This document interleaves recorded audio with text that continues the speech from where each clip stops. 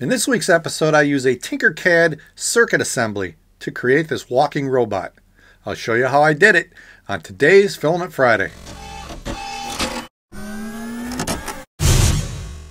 Filament Friday is brought to you every week because of the generous donations of these Patreon supporters. Please consider joining them and you'll get special access to chepclub.com. This whole thing started when I was looking at the Tinkercad Circuit Assemblies. I did the LED one in a previous video, and now I'm looking at this spin circuit. Now, Tinkercad shows it that you can make an animal with spinning arms, but I saw it as a potential to make this walking robot. So there's one part which is the actual 3D print, and another part which is the cutout. So I used the cutout to build my robot, and there's two main pieces. One is this cam, which has a post that's offset, and then a slot to fit over the motor itself. And that just will push onto the motor just like this. Then I made the leg.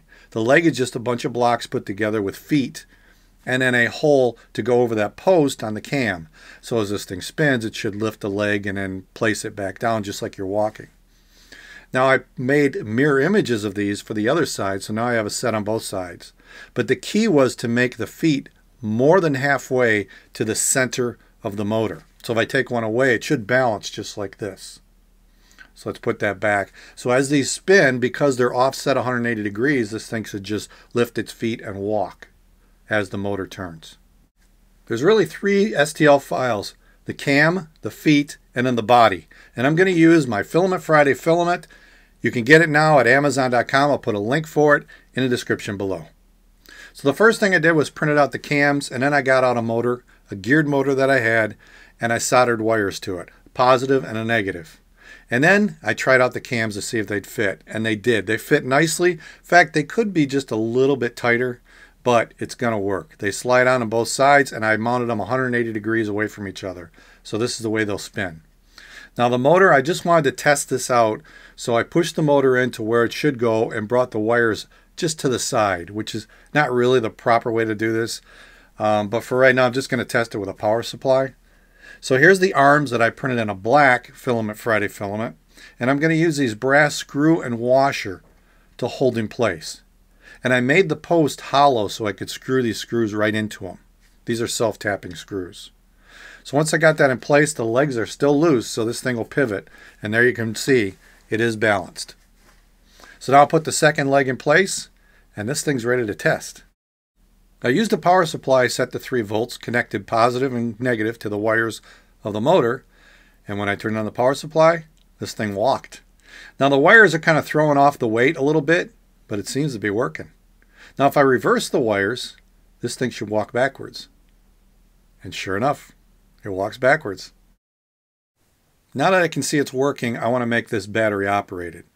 Now the design didn't have a hole at the bottom, so I drilled 2 holes rather than reprint it, so I could shove the motor in and bring the wires out to the bottom.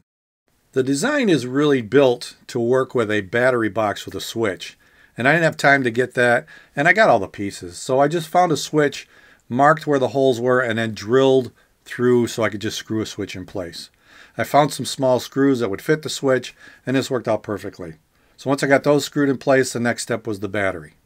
I wanted to use 2 quad A batteries, and I have these battery shield boards. I have a lot of them. So I just took it to my cutter, cut 2 of them off, and then I'll just solder these clips on it, and I'll have a 3-volt battery holder with traces already connecting the 2 batteries. So this will work out perfect and should fit nicely inside the case. So I soldered on the clips, and that gave me the battery holder frame that the batteries will actually clip into. And then I soldered a red wire to the positive side of this battery holder. I clamped it into my 3D printed clamp, and then I soldered the negative wire of the motor to the negative side of the battery holder. Then that little short wire I put on the battery holder I soldered to the switch, and then the red wire from the motor I soldered to the other side of the switch. To hold the batteries in place, I used double-sided foam tape, and then just squished this down inside the 3D print. It would have been less work to just buy their battery holder, but I like the way this turned out with my little battery board. I popped in the quad A batteries, gives me 3 volts. I tested my wiring by flipping on the switch, and the motor turned perfectly. So then I reassembled it and gave it its first test walk across my bench. It seemed to want to turn a little bit, so I stopped it and did it the other direction to see if that was consistent. It seemed to walk straight, and then all of a sudden it would take a sharp turn. So I decided to try it on a bigger open space. And that seemed to help a little bit, but this thing still wants to turn every once in a while to the right. If you come up with your own design in Tinkercad, let me know in the comments below. And if you're a CHEP Club member, all the files will be shared in the file section.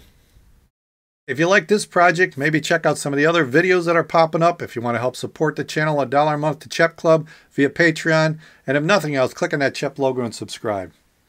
I'll see you next time right here at Filament Friday.